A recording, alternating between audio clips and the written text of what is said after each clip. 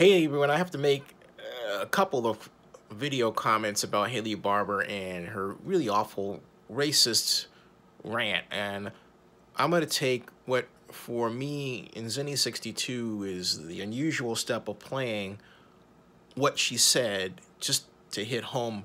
But I'm going to make some comments as she talks because I want you to notice something, okay? This is Harley Barber. Was now a 19-year-old student at the University of Alabama, and she's obviously in a car with her sorority friends, and this is what she does. Okay, excuse me. Let me refresh this because it is still very much active, and here it is. All right, excuse me, right there. There it is. And I've got to turn it up there. Love Alpha. Listen. And now someone wants to shake my fences because I said nigger. You know what? Nigger. No, I don't care if it's Martin Luther King Day. Nigger. I'm in the South now, bitch. So everyone can fuck off. I'm from New Jersey. So I can say nigger as much as I want. Nigger. And if anyone else wants to fucking snake me on my fucking fence for saying nigger, I'm in a fur vest. I want you to buy my fucking fur vest. Because fuck you. Go to Neiman Marcus and buy my fucking now, she's obviously drinking here. Okay. You, if you fucking snake me to my fucking sorority, that means fucking everything to me. Because fuck you.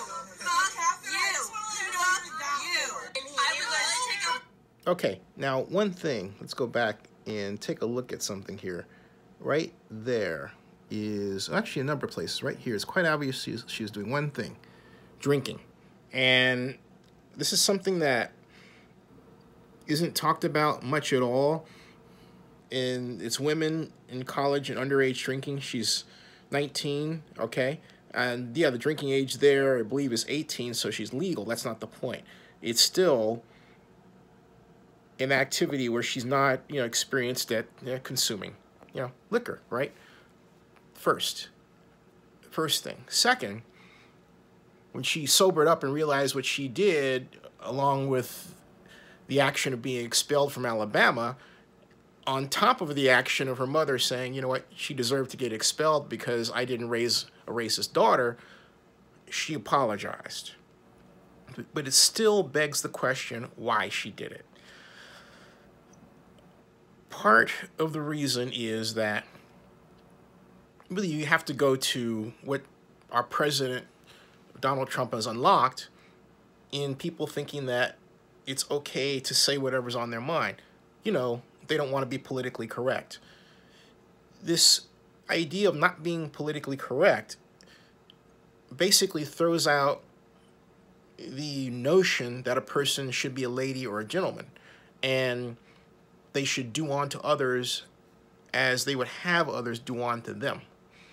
So a person who does that apparently invites someone else treating them as inappropriately as they treat that person, right? You would think. Now, in their right mind, they would say, I didn't mean that, because that's what she's doing.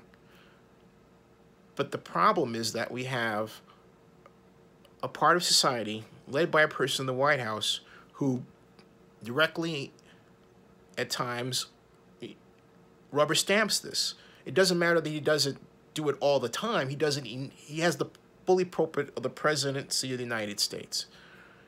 The other problem is there are a lot of white young people who don't understand that because a black rapper uses the N-word in the art that's created, it doesn't mean that black folks want to be called that or that anyone should run around using the term.